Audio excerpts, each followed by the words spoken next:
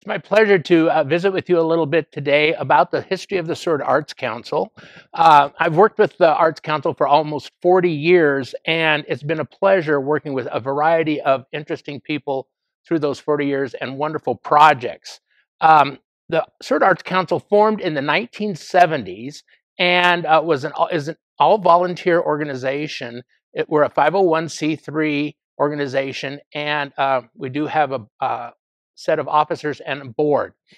We've worked with the area of community arts programming and creating main events, as well as endorsing and coordinating other events, supporting events, and making sure that art continues throughout the community.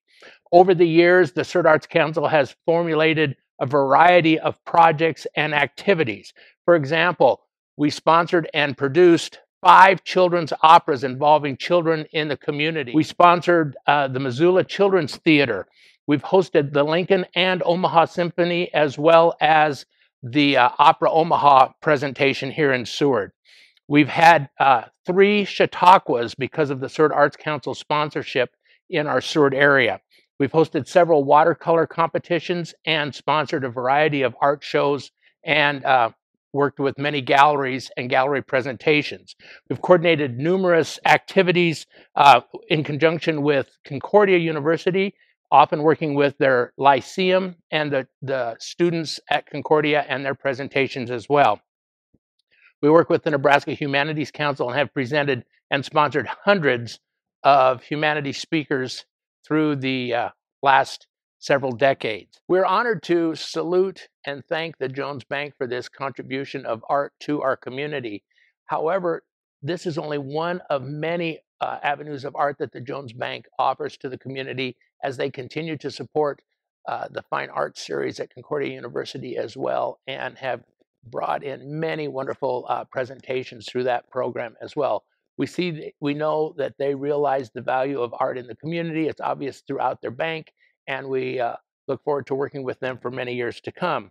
The Seward Arts Council continues to serve the greater Seward area, coordinating arts activities, both in sponsorship individually and helping other groups in their support of art. We like to thank the Jones Bank for their many contributions to the arts community and look forward to working with them for many years. First, I would like to thank the Jones Bank for this beautiful piece of artwork and their investment in the arts and culture in the Seward community. I would also like to thank all of the people and businesses who help to promote the arts and enhance the opportunity for creativity and support the Seward Arts Council. Art viewed in public spaces is especially important to a community. It adds not only beauty, but acts as a conduit to forge the young and old into expression. Art and creativity builds bridges between cultures.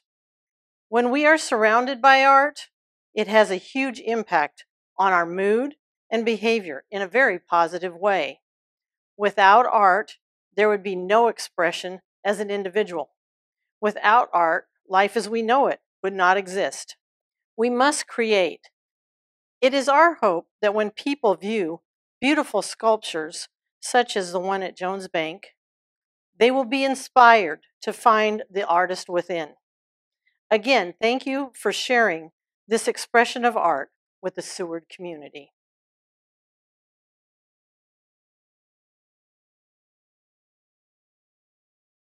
Hi, I'm Josh Eichmeyer, Mayor of Seward, and I want to congratulate Jones Bank on receiving the 2020 Mayor's Art Award from the Seward Arts Council. I think it's great that as a community we take pride in our local art and celebrate the many works of art that enhance our town. I also think it's great that the Untitled sculpture displayed in the Jones Bank Green Space was created by a Nebraska-based artist out of Omaha. Seward is fortunate to have many works of art displayed throughout our community, and the Seward Arts Council's Mayor's Art Award is a great way to recognize and promote these artistic attractions. The first such award recognized the Prairie Trail sculpture in front of the Nebraska National Guard Museum. Other past award recipients include the light sculpture at the Heartfelt Children's Memorial on Concordia University's campus, Todd Williams' Seward County Courthouse painting at the Seward Memorial Library, the William H. Seward statue on the Courthouse Square, and the For Which It Stands statue of small children facing the courthouse flag. These are just some of the art displays peppered throughout our community. And now, I am proud to include Jones Bank's sculpture as yet another example of Seward's commitment to the arts. Thank you.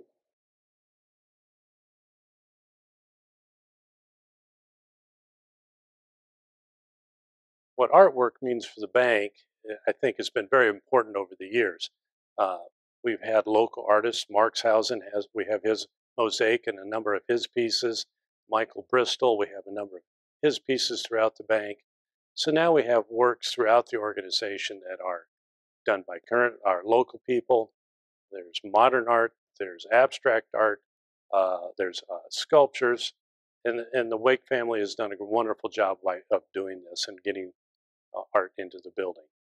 For me personally, when I started at the bank in the 80s, I had not had much exposure to artwork, and it's been a lot of fun to see the different things and the different sculpts, the different artwork that we've brought in, and try to understand that and realize that everybody interprets different things from different pieces.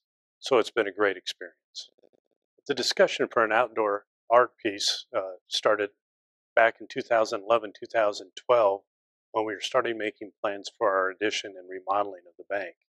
We knew that we'd be taking down some buildings to the south of the bank, and we'd have a clearer green space that we'd not had in the past. So that was part of the plan and part of the process. Once that remodeling was completed in 2014, we had our landscaping in place, we decided to let it mature for a few years before we bought a piece so that we would know what that green space would look like. Once we determined where that sculpture was going to go, you would think that would be the easiest part. Everything from there would be easy. But the sculpture weighs approximately 1,100 pounds. And in that green space, we also have geothermal well fields. So we had to be careful where that got placed, how deep the base was. The base had to be able to support the sculpture and not damage any of the well fields. Working with Underwood Construction, we were able to get the base put in and the lighting put in late 2019 with the plan to set the sculpture on the base in April of 2020.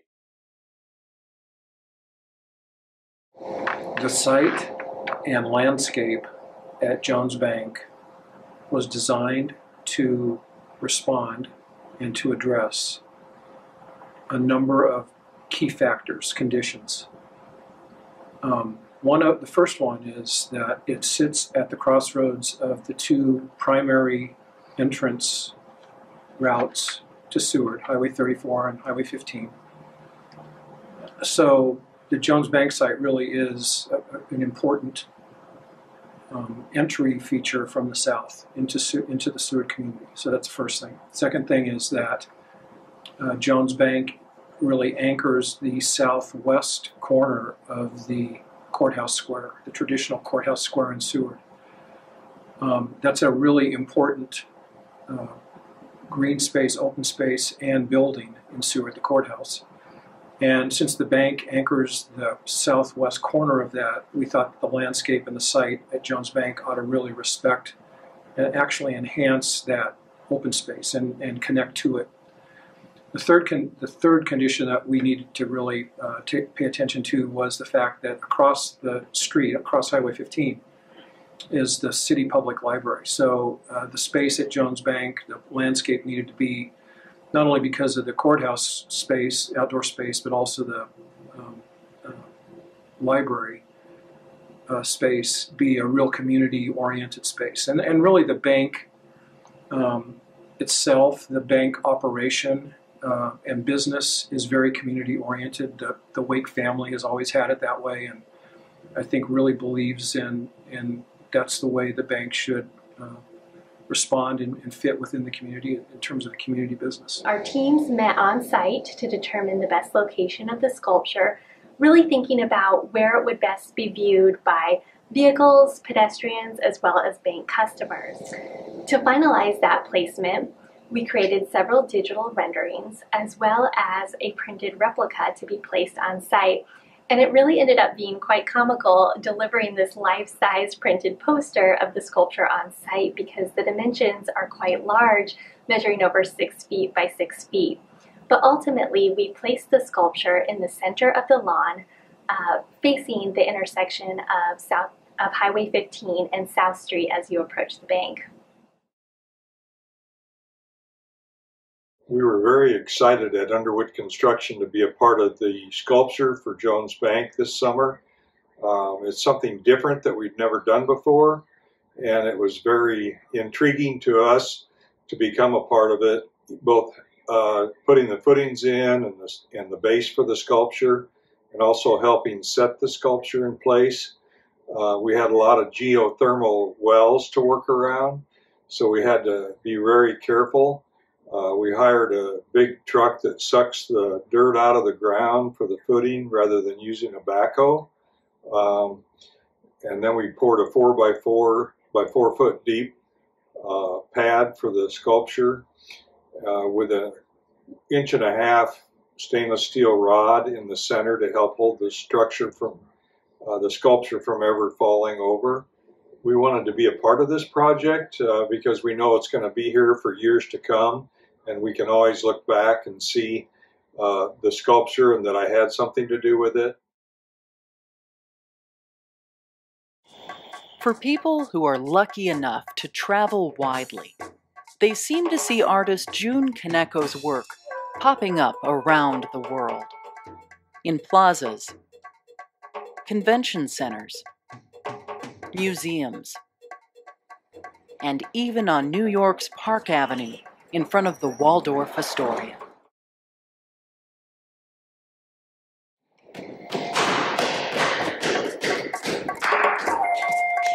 Taking a 1,000-pound block of clay and fashioning it into a dango is a tremendous engineering challenge.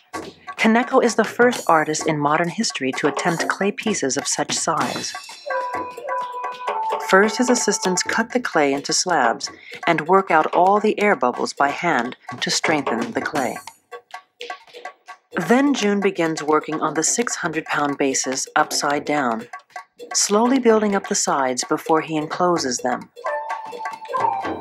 June works on batches of 6 to 10 at a time because once the bases are fashioned, they must dry for several weeks before they're strong enough to support a 400-pound superstructure. Hold it there. Even flipping the base is a challenge.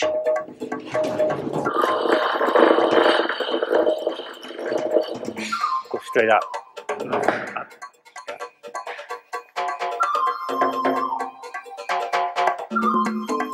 As the walls build higher, the dangers mount. The clay can't be too thick or too thin, too wet or too dry, too soft or too hard. Timing is crucial. The lower levels have to be dry enough to support the increasing weight, but supple enough to merge with the fresh clay.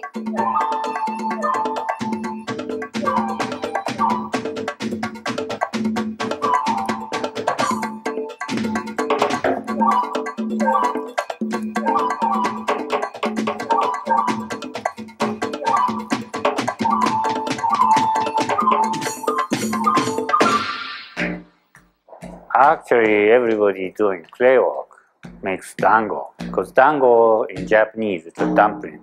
And then when you start using clay, usually people end up with a bowl shape. Everybody is doing it, but I guess I got idea from that part of it. Sometimes talk about spiritual scale, which doesn't have anything to do with a tape measure, like 2 feet or 10 feet. Just spiritually you get drawn into the piece, and then you forget about all of these conventional relationships, and then just become peace itself almost. If people say I'm not creative, probably they are not. because they're putting limitation on themselves. Without putting limitation on yourself, how much can you do? It's up to you. Thank you, Mayor Josh Eichmeyer and the Seward Arts Council for this very nice recognition. At Jones Bank, our mission is to serve our customers and the community. And we wanted our bank property in Seward to have a similar sort of outreach.